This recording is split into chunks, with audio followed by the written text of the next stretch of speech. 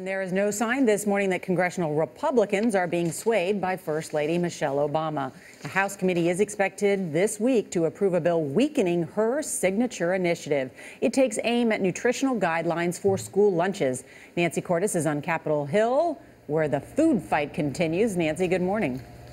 Good morning, Nora. The First Lady rarely wades into politics, but this is her big issue, and she is pushing back against Republicans who say schools need more time to adjust to these new standards. She argues the rules are already making kids healthier.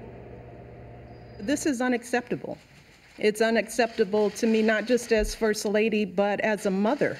Michelle Obama made the charge at a White House school lunch event 1 week after a subcommittee in the Republican-led House endorsed changes to a child nutrition law she championed and that the president signed back in 2010.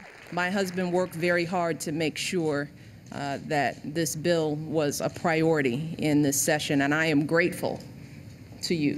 Because I would have been sleeping on the couch. The law set new limits for fat, sugar, and calories in school lunches that are being phased in over time. The First Lady argued Tuesday that healthier lunches are leading to higher test scores and better sports performance in some school districts. Now is not the time to roll back everything that we have worked for. But House Republicans say the new standards are proving too expensive and that kids are throwing away more food.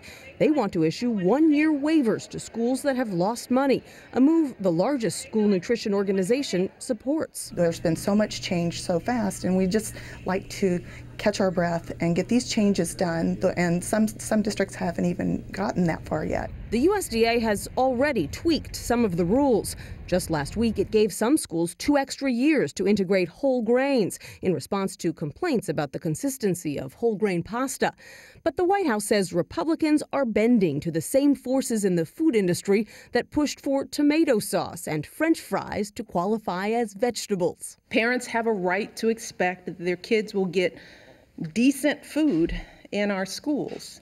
And we all have a right to expect that our hard-earned taxpayer dollars won't be spent on junk food for our kids.